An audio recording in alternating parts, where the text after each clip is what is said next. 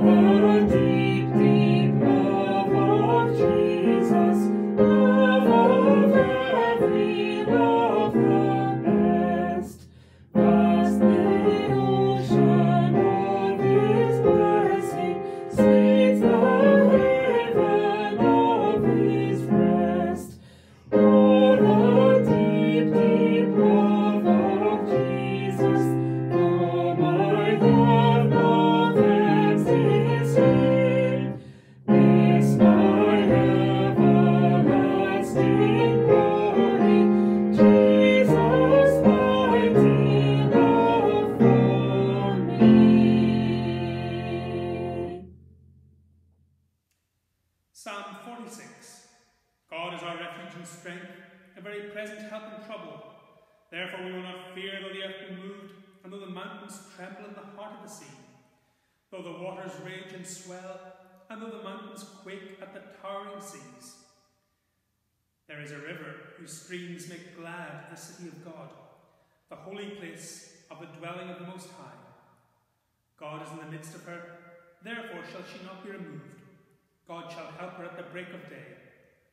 The nations are in uproar, and the kingdoms are shaken, but God utters his voice, and the earth shall melt away. The Lord of hosts is with us, the God of Jacob is our stronghold. Come and behold the works of the Lord, what destruction he has wrought upon the earth. He makes wars to cease in all the world. He shatters the bow and snaps the spear, and burns the chariots in the fire. Be still, and know that I am God. I will be exalted among the nations. I will be exalted in the earth. The Lord of hosts is with us. The God of Jacob is our stronghold.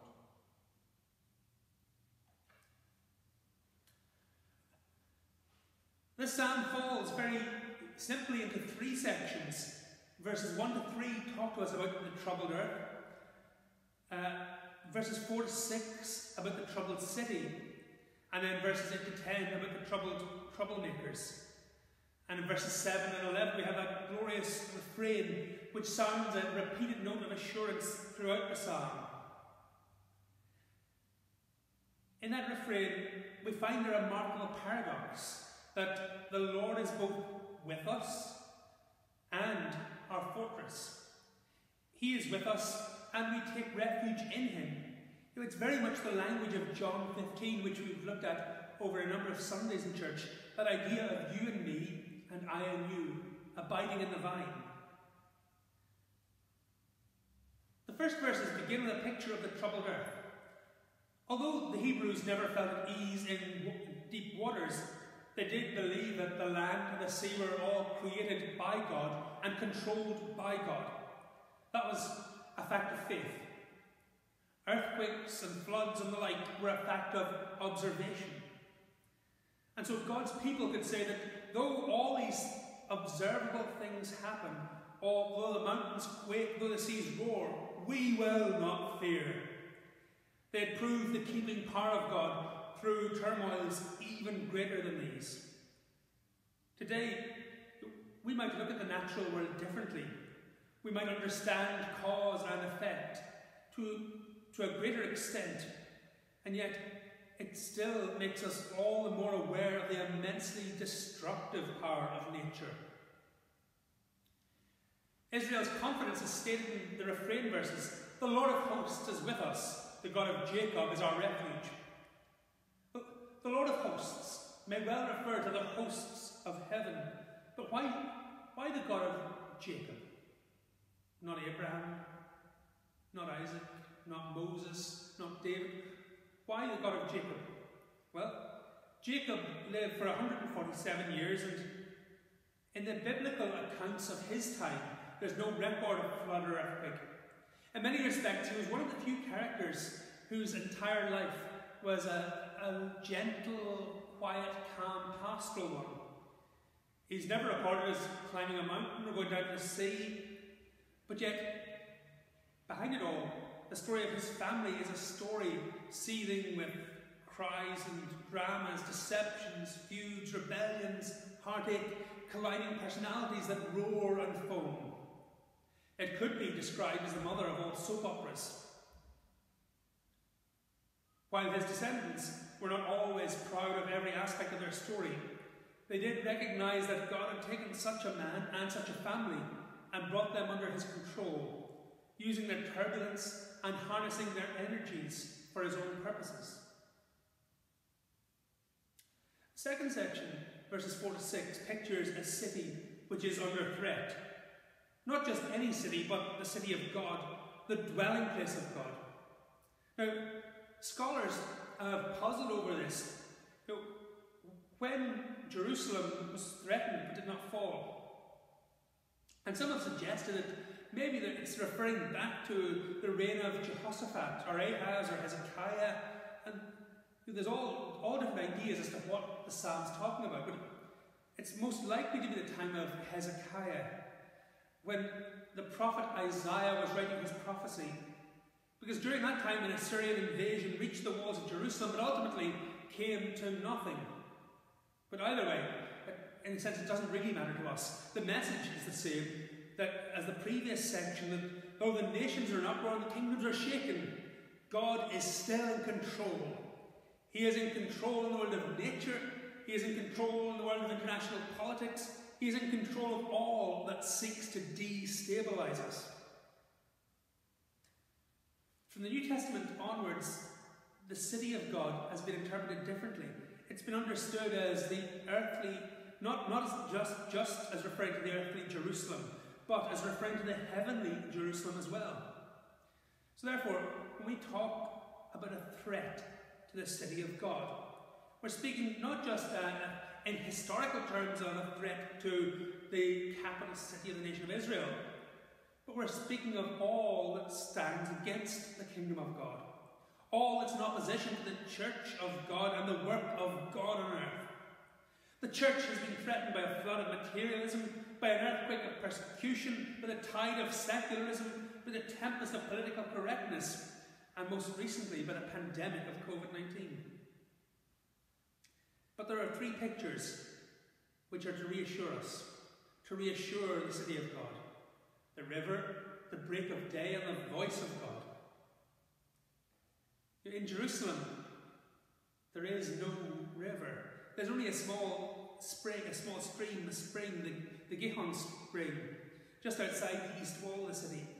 And Hezekiah Hezekiah built a great tunnel to bring this right into the city so that there would always be a supply of fresh running water. The siege that took place during his reign ended at the break of day. A new morning, a dawn, a new day. Deliverance. As people awoke to see their persecutors flee, just as God's people had earlier seen the armies of Pharaoh overwhelmed by the sea at daybreak. And God points his people back even further to a time when his voice first spoke and created. What he has made, he can unmake, including all the bad things in this world. So these are God's assurances to the troubled church in every age. His unfailing grace, his promise of a new day, and the certain doom of every evil power. And so the final part of the psalm invites us to come and sing. Come and see God's power, that power to destroy. It's not a welcome God, it's not one that we often like to consider. We like to talk about a God of love, slow to anger, depicted by the gentle Jesus, meek and mild. Yet, we've already thought that the context of the psalm might have been during the reign of Hezekiah, that siege by the Assyrians in the city of Jerusalem. And certainly, we've seen the destructive power of God applied against his enemies. But the psalm isn't local, specific, time-bound in that sense. It really is a much more universal picture looking forward to the destruction of all that troubles the earth. The ending of war must mean the destruction of all evil that leads to war. An act of God that scale will only take place on that day, that glorious day when Christ returns as judge of the living and the dead. Until then, he commands us, be still. And that's the heart of his message to us. Be still. Because everything we've read, every verse so far has pointed to that quiet trust and confidence that God's people should enjoy. So now he speaks to the whole world with his majestic voice. To the raging waters, be still. Recognize your Creator. To all that stands against him, be still. Recognize the awesomeness of his power. His exaltation among the nations is but a future hope, but also it is an assurance. But we can be certain that in the meantime, he is a present help. I don't know of a single person who hasn't been caught up in some sort of raging storm in their lives. Physical health problems, emotional problems, relationship problems, financial problems, work problems, and the list goes on and on. We all have our crosses to bear, our challenges to face. And so often those weigh upon us and crush us down. They oppress us and bring us to the brink of complete mental, physical, emotional and spiritual collapse. And it's at those times that God speaks to us with these words. He is our refuge and our strength. He is our very present help in trouble. Though the waters roar and foam, though the mountains shake, the Lord of hosts is with us. The God who sustained Jacob is our refuge, and he will sustain us. And now to the King of ages, immortal, invisible, the only wise God, be ascribed as is most justly due all might, majesty, dominion, power, and glory, henceforth and forevermore. Amen.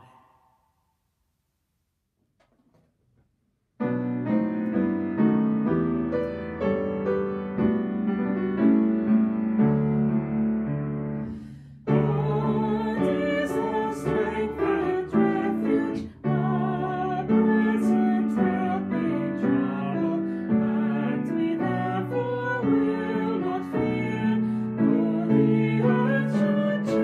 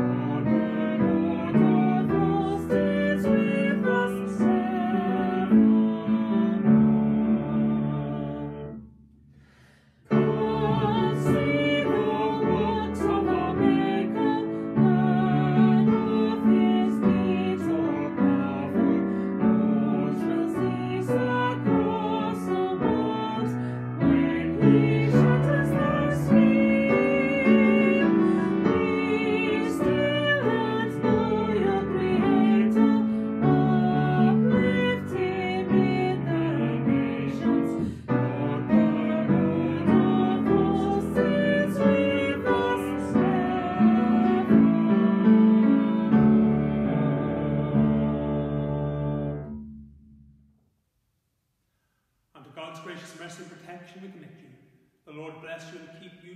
The Lord make his face to shine upon you and be gracious unto you. The Lord lift up the light of his countenance upon you and give you his peace. And the blessing of God Almighty, the Father, the Son, and the Holy Spirit be with you and remain with you always. Amen.